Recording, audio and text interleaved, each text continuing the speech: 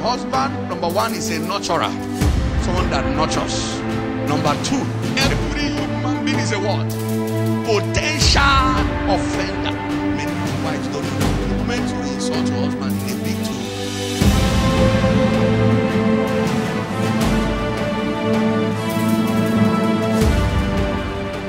We're talking about understanding marital roles. So in the first service, there are two major roles in every family setting. The first service, we dealt with the role of the husband's role. And this service will be dealing with the wife's role. Let's look at Ephesians chapter 5, verse 21 to 33. If you are there, say yes. Submitting yourselves one to another in the fear of the Lord. Wives, submit yourselves unto your own husbands as unto the Lord. For the husband is the head of the wife, even as Christ the head of the church. He is the Savior of the body. Therefore, as the church is subject unto Christ, so let the wives be to their own husbands in everything. Husbands, love your wives, even as Christ loved the church and gave himself for it, that he might sanctify and cleanse it with the washing of water by the word, that he might present it to himself a glorious church, not having spot or wrinkle or any such thing, but that it should be holy and without blemish. So ought men to love their wives, even as their own bodies. He that loveth his wife loveth himself. For no man ever yet hated his own flesh, but nourisheth and cherisheth it, even as the Lord the church. For we are members of his body and of his flesh and of his bones. For this cause shall a man leave his father and mother, and shall be joined unto his wife, and they two shall be one flesh. This is a great mystery, but I speak concerning Christ and the church. Nevertheless, let every one of you in particular so love his wife. This is how you should love your wife. So love his wife, even as himself. And the wife see that she reverence her husband. The NIV will say the wife see that she respects her husband. The Lord bless his word in Jesus' name. So, where people are married and roles are not understood, the marriage will suffer. Roles. What makes marriage? Marriage is the roles of the two parties in the marriage. I realize that many people just get married and they don't understand their roles. What role you're supposed to play. There's a difference between getting married and being a wife or a husband. There's a big difference. What it takes to get married is to wed, to have a wedding. What it takes to be a wife or a husband is to play the role. Play the role. So there are many married people that are not husbands yet or wives yet. While I make excuse for people who say, okay, see, when people complain, especially newlyweds, they complain, my wife, my this, my husband, they will complain, all manner of frustration. I said to them, well, sure you know your husband is married. He's not yet a husband yet. He's going to be a husband with time. So, Pastor, what do you mean? I say, because it takes time to become a husband. It takes time to become a wife. It takes one I do to become married. I do. And you are married. But to become a husband, what makes you a husband or a wife is the role you play.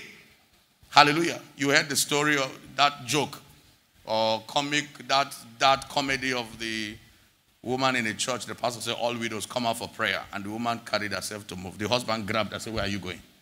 I am not dead, I'm here. She said to him, are you a husband? Don't deny me of my blessing. I'm going out. They're calling for widows. That shall not be your portion in Jesus' name. Proverbs 4:7, it says, wisdom is the principal thing, therefore get wisdom. But in all your getting, get understanding. So we need to explore to understand who a wife is. And to know who a wife is, or to know the role of a wife, there are two basic approaches. In the first service, we approached that of the husbands from 3 angles, because their own is plenty. There's more responsibility there. But this one is just 2. We're going to approach from 2 angles and from 2 levels of understanding. Who is a wife? We're going to understand from a potential wife. That's a single lady. Potential wife. Every single lady is a potential wife. All potential wives, wave your hand. 1, 2, go. Okay, I thought people would embrace eunuchism. Okay, all potential wives. So next is practical wife. Okay, somebody can be married and still a potential wife. It's not yet a practical wife. So let's look at who a potential wife is. Proverbs chapter 8 verse 22. Whoso findeth a wife, findeth a good thing, and obtaineth favor from the Lord. So the scripture never said, whoso findeth a girl or findeth a woman or a model or a beauty queen. He said, whoso findeth what? A wife. Whoso findeth a wife. That's to say, before you become a wife, you were already a wife, so to speak. Before you became married, you were already manifesting wifely qualities, wifeish tendencies. You were manifesting wifehood, wifeliness. There's some ladies, the way you carry yourself, the way you talk, the way you do everything, there's no trace of wife in you. No trace. You can't excite. Nobody can have interest. You don't look like a wife. You look like someone that is about to go to New York, to Broadway, and be doing catwalk, That's just what you look like. Amen. Praise the Lord. I keep telling many young ladies, you pose for the wrong crowd. So you keep having the wrong people come to you. See some married men come with pot belly. Hello, baby. How are you? You say, oh God, what is all this? Where all these kind of people come to me? Check yourself. Check yourself. What are you? If you carry shit, you attract flies. Huh? If you pose like a prostitute, you attract manstitutes. You know who a manstitute is? Praise the Lord. Praise the name of the Lord. So it means you have the qualities of a wife. According to the Encarta Encyclopedia, the dictionary, a wife is a mature woman. A wife is what? A mature woman. That's to say you behave maturely. You talk maturely. You present yourself in a matured manner. It makes you marry faster. So there are certain levels of maturity that will enable any woman to survive being a wife. Maturity must not be in terms of age alone. Ask a young lady, so you want to get married? Say, yes, so why do you want to get married? I'm of age now. I'm of age now. Oh my God. Is that all the reason why you want to get married? What's that reason again? I'm of age. Yeah. Praise the name of the Lord. Okay, so maturity must not just be about age. So who is a potential wife? Let's look at it before we come to practical wife, those who are married. She is spiritually mature. That's number one. She is spiritually mature, well grounded in the scriptures, well grounded in the word and in prayer. She's mature. I bet you as a wife, trust me, you will have to deal with a lot of marital issues in the place of prayer. Believe me. Some husbands are so strong-headed. Only prayer can break them. And you don't have a prayer life. Send a part good. Amen. Okay, she knows how to be led by the Spirit of God and not just by her emotions. She knows how to be led by the Spirit of God and not just by emotion. She knows how to hear from God. Woo. She knows how to hear from God. To be led by God, Romans 8:14, as many as are led by the Spirit of God, they are the sons of God. Okay? So she is someone who is submitted to God and to His word. She's submitted to God. That's what it means to be spiritually mature. Talking about spiritual maturity now. She's submitted to God and to His word. That is to say, her life is governed and controlled by the word. Her life is what? Governed and controlled by the word. If you put this spiritual quality in your life, trust me, you'll be a good wife. Marriage will not stress you out. Marriage will not frustrate you. Because you have made a vital connection, spiritually speaking. And so husbands and husbands to be, you're looking for who to marry? This is what to look for. Stop looking for model. So that your nails are never dry. Every time you say,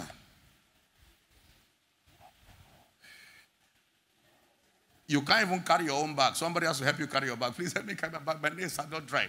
3 services has finished. Your nails are not dried. Praise the Lord. Number two, a quality of a potential wife is that she's submitted to authority. She's submitted to authority to both her parents and to her spiritual parents, biological parents, spiritual parents.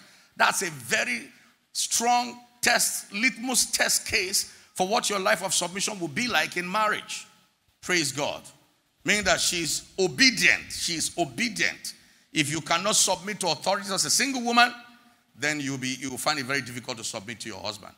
Because the authorities in your life before marriage are a preparatory ground for your head, your ultimate authority, so to speak, when you get married.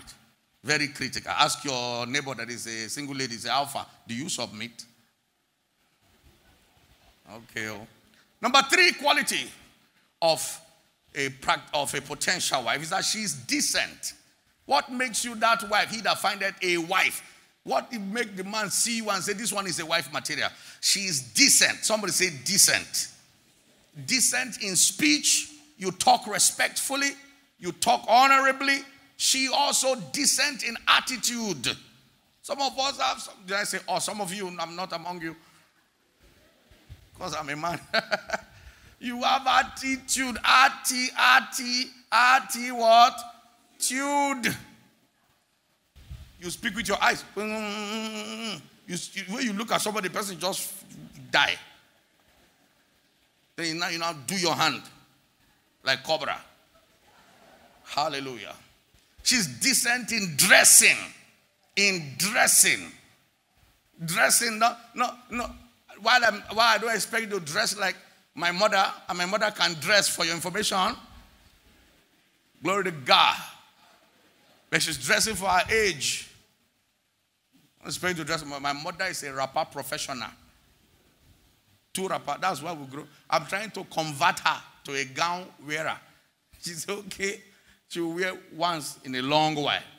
A rapper is the uniform. Glory to God. Not 1 or 2.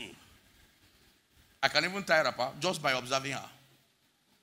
I don't expect you to dress labalaciously. You dress so mamashous. Everybody look at you. They give you, good morning, ma. Good morning, ma.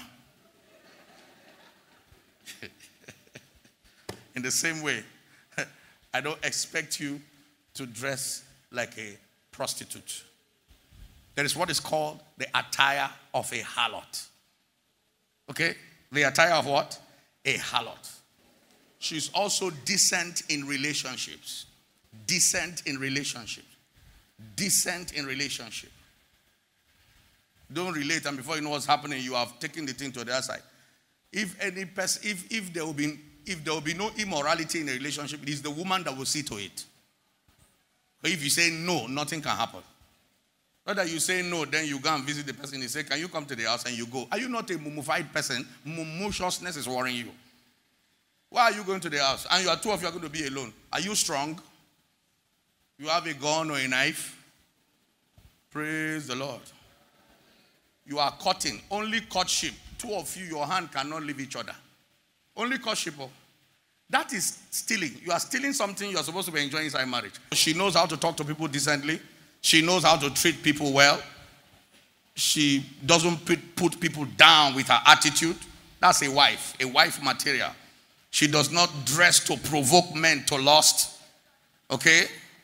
She doesn't do naked dressing. You know there's naked dressing. Okay? She's not sleeping around with men she relates with. Praise God. Let's look at number 4 quality for a potential wife. She's domesticated. Can't wash plate. Your finger has three colors. Can't wash plate. Say, mommy, buy a dishwasher now in this Africa. With which generator we use to power it? I pass my neighbor. Yeah. She's not lazy. She knows how to take care of the house. Every young lady shout hallelujah. She can tidy up the home. Some of you, your rooms are like a dunghill. The shoe is on top, the dress on top, the hat is on top, the dross, and the dross is on top. You know what dross is? Don't ask me. Praise the name of the Lord. She's domesticated.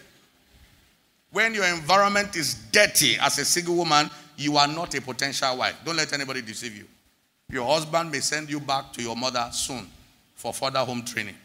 She has the habit of taking care of other people around. She thinks about how they are doing. That's a lady. How are you people doing? Have you eaten? What are you going to eat?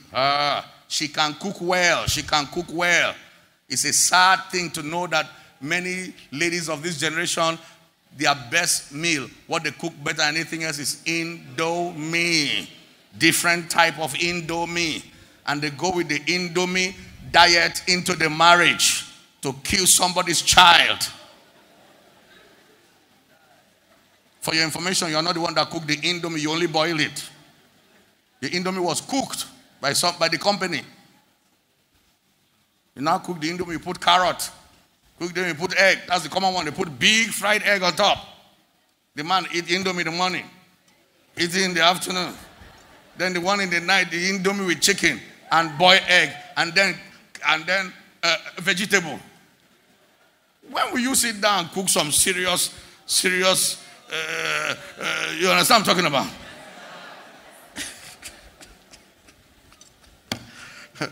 Wake up, oh.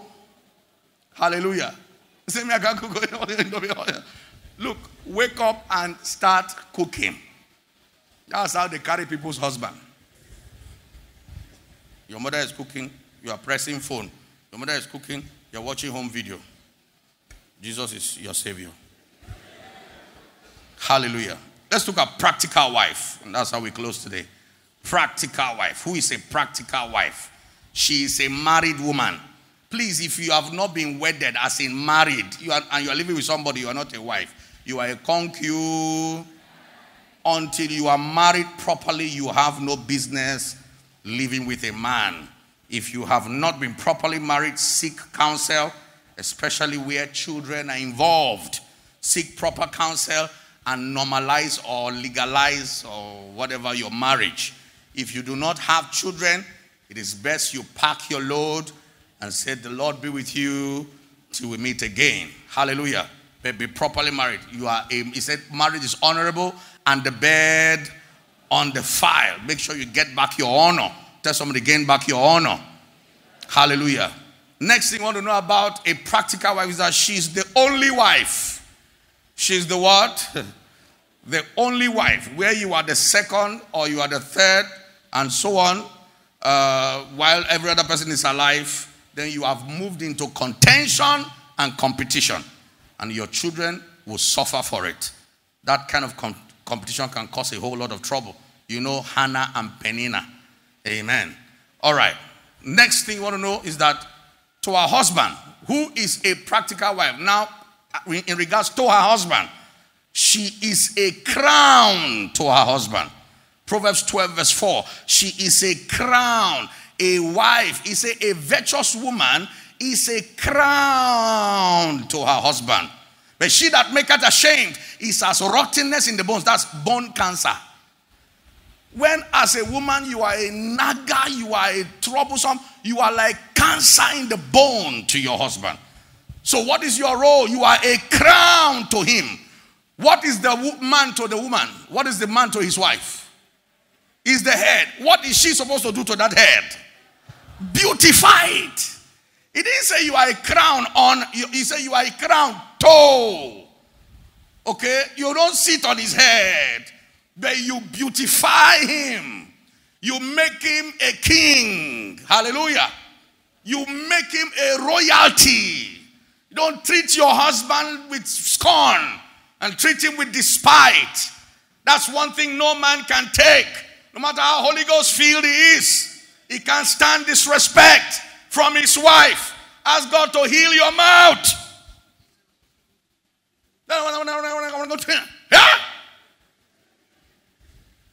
Let God heal your mouth. Don't open your mouth if kind. The Bible says in her tongue is the law of kindness. That's the virtue. If kind thing will not come out of your mouth to that man, don't say it. Somebody shout hallelujah. I say somebody shout hallelujah. She's a crown. She is his glory. She is his glory. You bring glory to his life. You make him beautiful.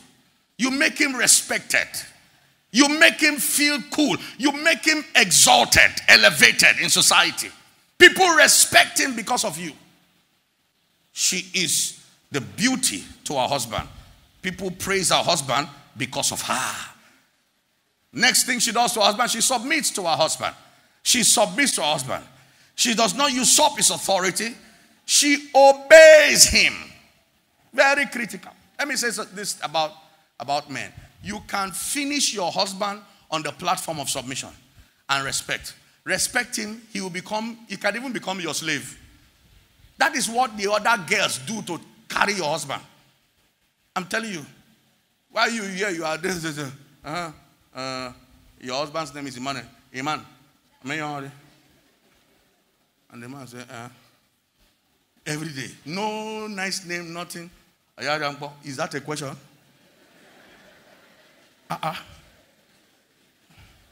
No, when you ask young boy, he should say, no. You do things anyhow. Money for market, please. And the man is looking at you. No. Give him respect. Even if he doesn't have money. So treat him so well. He will go and work for money. He will do laborer and dress on the road well and come back home and bring you money. But treat him well. Treat him like a king. Exalt him just the way we do to Jesus Christ. We treat Jesus as king. We lift him as king. We worship him. Okay? Reverence him. That word submit also means to reverence your husband. You want to, if possible, in that house, kneel down, give him water to wash hand. Some of those modest ones will say, stand up. Oh, if you don't say, I'll not wash my hand. No. But inside him, he said, Chai, my God. This woman, what can I do for her now? Eh? Or the woman say, if you don't want to wash your hands, stay there now. I'm kneeling down to wash my husband because this is my king. He washed his hand. He will eat that food with fear and respect. And watch him after that. He will give you money twice and say, so have I given you money? By the time, have I given you money? Have you seen that kind of thing before? You give somebody the first time, then you say, oh, sorry, I didn't know I didn't give you money. Then he asks again, have I given you money? Please don't be a thief. By that time, just tell him, yes, you gave me money. It said, Pastor Bimbo Dukaya of blessed memory was sharing many years ago. She said, this certain woman calls her husband. Tony, welcome. Tony, do you eat? Tony, see your legs. Tony, just talk to, and the man doesn't mind. He's this gentle, introverted kind of man. And one day she had need for something and she ran to his office to get the thing. And she saw one very elegant, beautiful, it looked like a cucumber.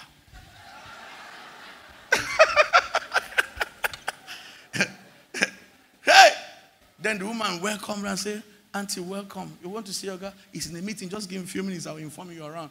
He said that. And she went in, and the way she was dressed, the perfume she was smelling, and the way she respected the husband. And then when the husband said she come in, the way she ushered, then when she came, will you drink coffee? And all that, she was just looking.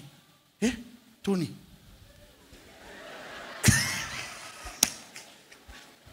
So she got home, went, dressed up, cooked the food, laid the table. As soon as the man came peeping, she ran down. Welcome, sir. Give me your bag, sir. She said, the man said, what is all this? So, welcome, sir. So he went up, put the food. Will you have your bag, sir? Is it cold or warm water? The man said, please, can you tell me what is going on here? He said, please, have your bag. The man, he treated the man. Then the man said, but what is going on? He said, nobody will take my husband from you. Nobody will take my husband from me. You are the one that thinks your husband is just Tony. You need to go to his office to help you respect him better. Praise the Lord. I said, praise the Lord.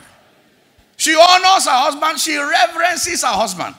She honors him and reverences him. Ephesians chapter 5 verse 33. Look at it. Ephesians 5:33. Amplified. Amplified is very good.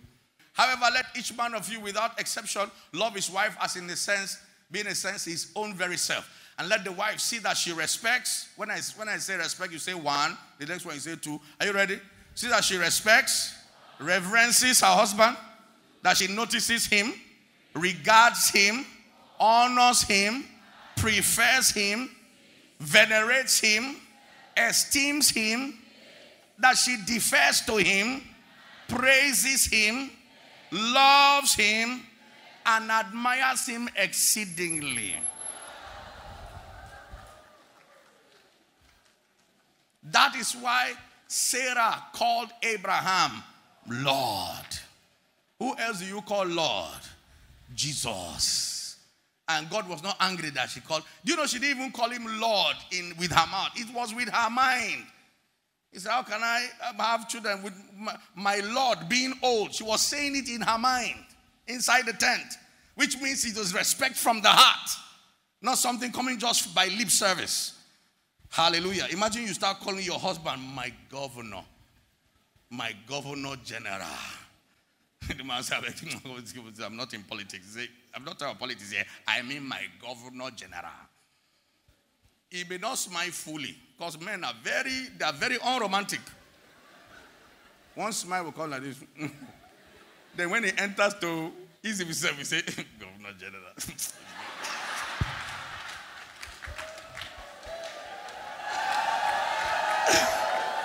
Hallelujah. Praise God. Call it my excellency. You don't have to say my Lord. It may look somehow like Old Testament. My excellency. My honorable. Find something to subdue his ego. Swallow the ego. Let him feel correct. Sometimes it's not about to say, sir, alpha. He said, you call me sir. What is the meaning of sir? Say it, the man like it. Sweeten his heart. Praise the name of the Lord. Okay. She guides the home. She guides the home. 1 Timothy 5:4. To guide the home here means as a despot. That is as a spiritual despot. That's you guide the home. You are watchful. You take care of the home. You are the general manager while the man is the managing director. And finally, she is virtuous. She's virtuous. Virtuous means she's good. You can find that in Proverbs chapter 31 verse 10 to 31. She's good. If we read all that, time will not allow us. She's a virtuous woman. That means she's good. She's of high quality. Proverbs 31 verse 10. It's a virtuous woman who can find a virtuous woman. For her prices are far above rubies. Go on. Verse 11. The heart of her husband. See, virtuous woman. The heart of her husband doth safely trust in her, so that he shall have no need of spoil. What does a man need for his heart? Most important. Everybody tell me. Somebody shout it. Peace. His heart is safe with you. You don't kill the heart with nagging and things that will destroy him. Well, won't be able to go on. Hallelujah. Read it at home. Time will not allow us. Praise God.